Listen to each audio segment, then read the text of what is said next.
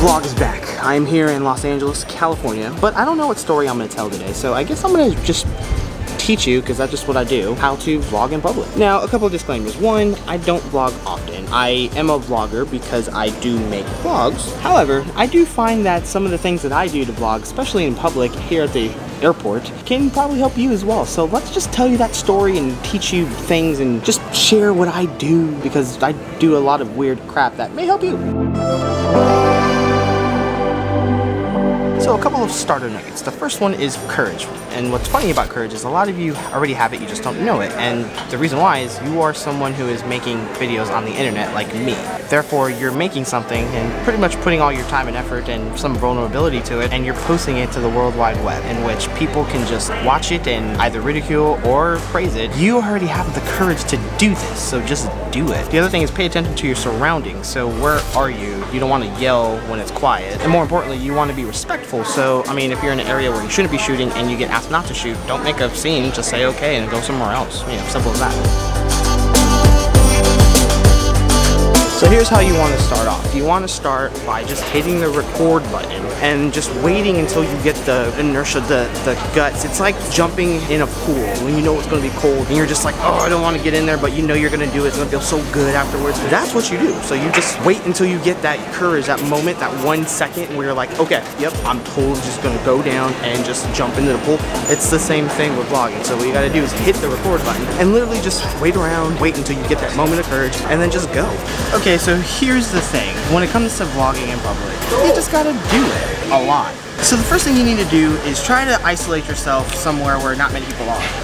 Yes, there is an individual there. However, I'm in a corner. I'm not really seen by too many people. At the end of the day, you're vlogging in public, so you're going to be seen by a lot of people. So just keep that in mind. However, put yourself in the nearest isolation spot possible if you really are, you know, have anxiety about it. It's not a big deal. At the end of the day, you're just talking to a camera. Yeah, that sounds like it's a big deal and it's a little weird. It is, but, you know, focus on the fact that you love to create. Focus on the fact that you love to put content out there for those on the internet. Someone just took a picture of me, so that's pretty cool. Yeah, I am. Or what you can do is find a little nook somewhere where you're just isolated and just put your tripod on the floor and just crouch. Kind of do it like Peter McKinnon style. What's up, everybody? I can't do that at all. Dining with? Yes, ma'am. Bacon or ham? Bacon. Bacon. It's so good. Oh. So I'm probably like a rare exception. I just dropped bacon on my pants. And I actually love airport food. I don't know why. So good. So the easiest way to vlog is to get into a flow, get into a rhythm. And one of the best ways to do that to make you more comfortable is pretending to talk on the phone. Yeah, it's weird, but trust me. Check it out. Yeah, hey, what's up?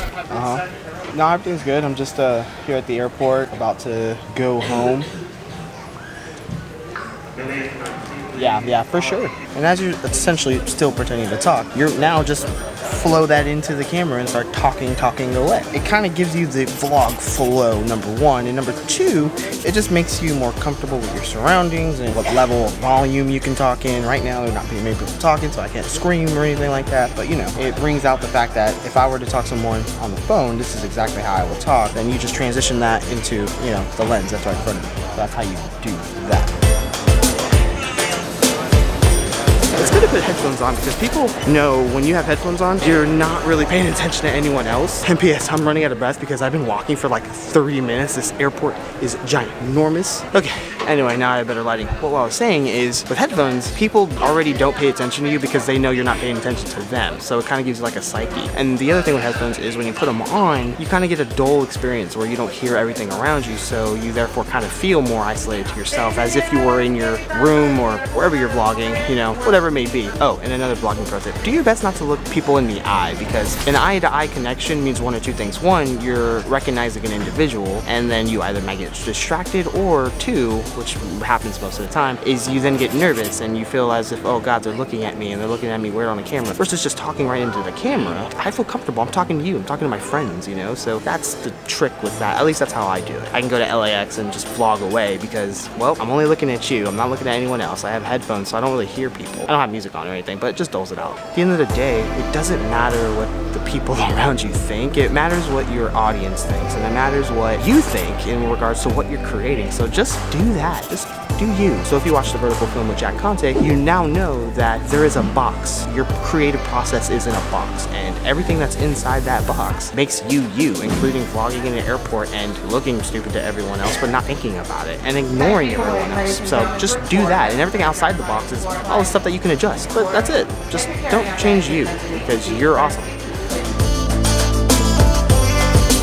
Finally, be ready for interaction. Interact with people. A lot of times what happens is people either come up to you asking what you're doing, or they even think you're bigger YouTubers, and that's just a fun, weird experience. Either way, if you embrace people, A, you're just a good individual in general, so that's good, and you're interacting with another human being. The second part is sometimes they're either your story itself or a part of your story. So right now, I don't really have a story. I'm teaching you how to vlog, right? But if I get someone in interaction coming up to me, then boom, that becomes my story. That becomes part of my conflict within my 3-act narrative vlog. People are great in the world, and the reason why, you know, the world's the way it is right now is because we don't embrace each other as much as we should. So if you embrace someone asking you, hey, what are you doing?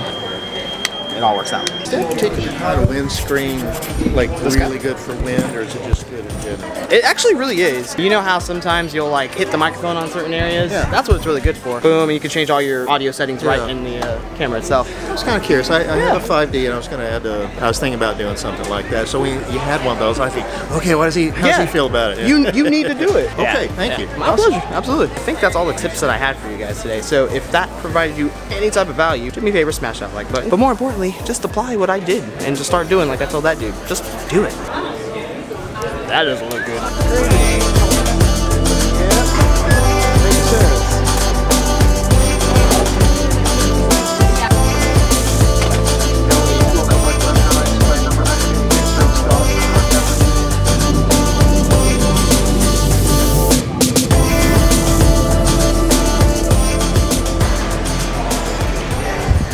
So cool.